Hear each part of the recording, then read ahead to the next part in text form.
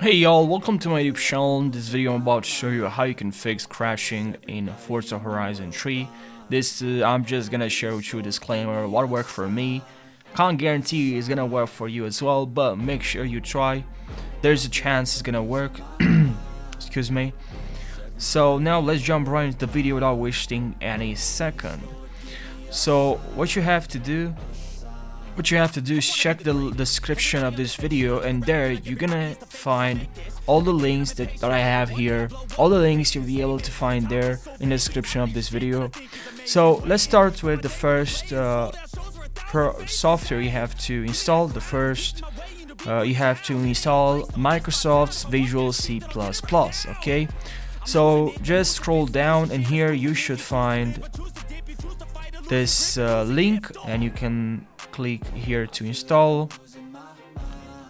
Yes, and now let's open this link, accept, and click on install to install Microsoft Visual. Okay, perfect. Now I already have my computer, that's why I'm not going to click on next. And then let's install DirectX End User Runtime Web Installer. Let's click on the download, and now click on save. Let's open this file. Yes, accept, and you can uncheck this, click on next, and that's pretty much it.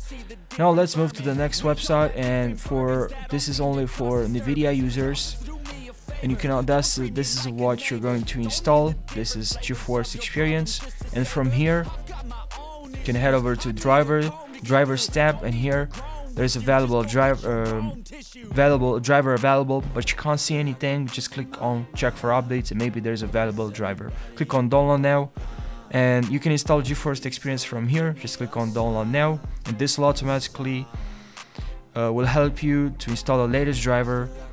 And also for Intel you have this tool. Click on download and it will automatically install all the drivers for you. Okay, so let's try. Agree, install, accept, and while we're waiting for the process to finish, let me show you now another ways to check if there's any available drivers. Okay, and not updating, you can update, you should update, but I found that this checking advanced options and then optional updates is a great way to see if there's any available drivers. Now driver updates, there are four available, but now probably for you maybe there are way more. The list is much larger than mine. So click on download and install now. Okay, and now for our install process still in the progressing. And now for AMD user, click on download now. This is going to install the latest drivers. Again, it's a pretty good tool, and let's click. Oh, still have to wait, but you know it's pretty simple. Just see there what are the valuable drivers. But while we're waiting, we can also head over to Device Manager, and here let's see if there's any available drivers. Go to Display Adapters, right click, update, search, or let me pick, and here you should see some available drivers. Click on next. You can also go and search online. Okay, you see if this will automatically search for updates for drivers.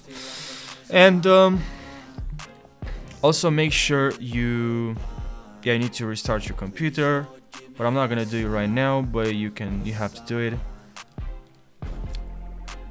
And another thing that you can try is to right click on the game, click on properties, excuse me, click on properties, and here you can, if you can't see properties, that's just fine.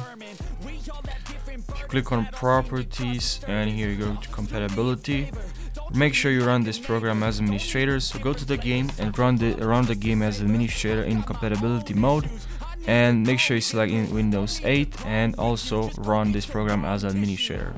Okay, you can also check this, try and check disable full screen optimization. Now click on apply, and okay, this sometimes can work. That's just just a tip there. And that's pretty much the end of the video. I hope this video helped you. I hope now you don't have the problem anymore and you can play the game without any frustration. So yeah, thank you for watching and take care.